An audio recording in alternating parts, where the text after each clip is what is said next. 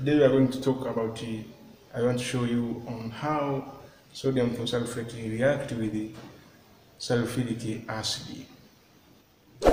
On previous we have seen how sodium thiosulphate react with the nitric acid. So now we have sulphuric acid. So when sodium thiosulphate react with this one, actually those are aqueous solution. You are going to have sodium sulphate.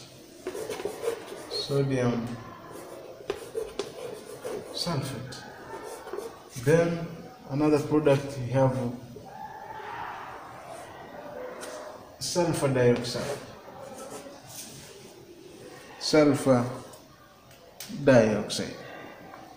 Then after sulfur dioxide is going to form precipitate. Then we get water. That is a reaction between sodium thiosulphate and the sulphuric acid. So the ionic equation, when you split, it means you are going to have spectator will be this one.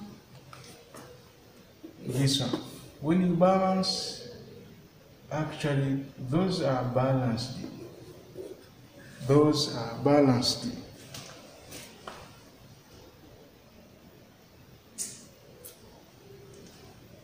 So you are going to cancel this one and then this one. So ionic equation will be sodium will be thiosulphate plus hydrogen 2, then plus, I think it's that one, because sulfur also will be cancel spectator ions. Going to be sulfur dioxide plus sulfur precipitate plus water, which is not splitted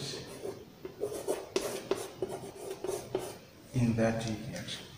So when you balance 2 sulfur, 1 2, oxygen 2 3, oxygen 1 3, hydrogen 2. So this is ionic equation. So now the ionic equation or balance the chemical equation of sodium thiosulphate and the sulphuric acid is appear in that way. When you mix, it's going to make it precipitate. Why precipitate occur?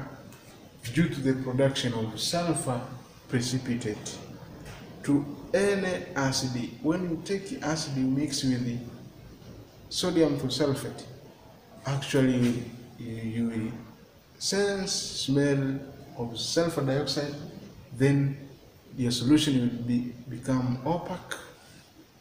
That is due PPT or precipitate of sulfur dioxide of sulfur precipitate produced in that solution. If you want to see, let's show you here what will happen.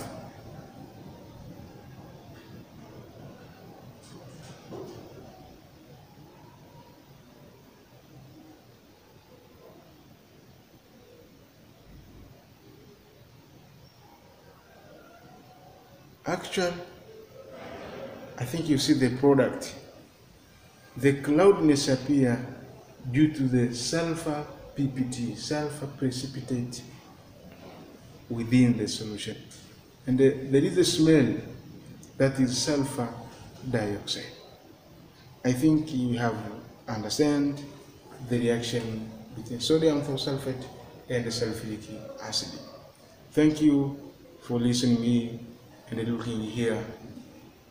Welcome to another lesson to understand more. Thank you.